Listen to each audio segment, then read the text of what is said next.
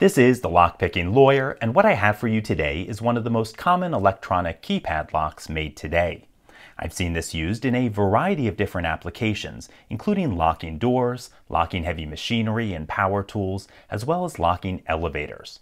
They're made in China and branded under dozens of company names. For demonstration purposes, I've set this up with an electric strike plate. It opens when either the egress button is pressed from the inside of the door or the correct code is entered from the outside. That code is currently 1234.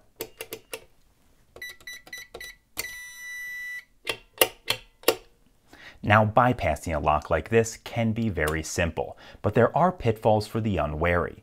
The most significant of which is the anti-tamper switch on the back. It detects someone removing this plate. Now, the overwhelming majority of the time, that tamper switch will not be connected to anything. Even so, I'll show you how to bypass the switch using a paper clip, because that's what you'll have to do if you need to look at the wiring. However, if you're familiar with how these are wired, and the schematics are readily available online, you'll realize that disabling the switch isn't necessary, and frankly, it's often the hard way in. The easy way requires nothing but my Swiss Army knife keychain. Let me show you how that's done. The first thing we need to do is loosen these two screws.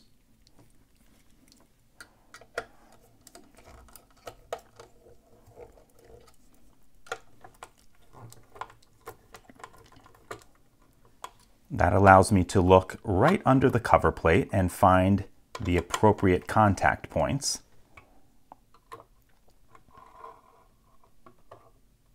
I'm now going to bridge that contact point to the cover plate, and the lock is open. Now, without going too much into what I just did, I located the contact point for the egress button. I then bridged it to the cover plate, which connects the circuit and fools this lock into thinking someone on the inside of the door pressed the egress button. Now, if this is used in a non-typical installation, you'll need to take a closer look at the wiring, and that may require disabling the tamper switch. So let's do that right now. I'm straightening the paper clip with the exception of a small hook. Then going to loosen this just a little bit more and find the spring that is attached to the anti-tamper switch. Okay, I've hooked that spring. Now I'm going to fold the paper clip over, and that should allow me to remove these screws without any fear of an alarm going off.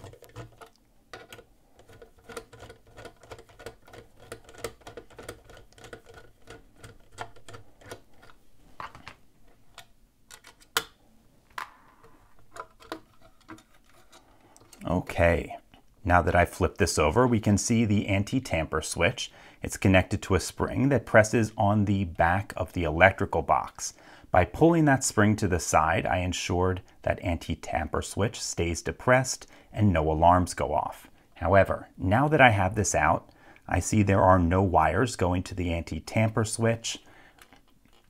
That means I can let go of this because there's no internal alarm. I can also now see how this is wired. It's in normally open mode.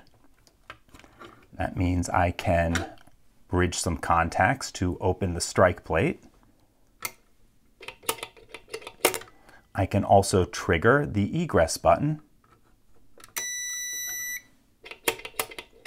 And I can also do what you saw me do with the Swiss Army knife, and that is touch the egress contact point and bridge it to the cover plate.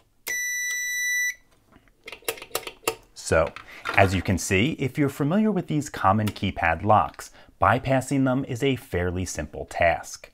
In any case, that's all I have for you today. If you do have any questions or comments about this, please put them below. If you liked this video and would like to see more like it, please subscribe. And as always, have a nice day. Thank you.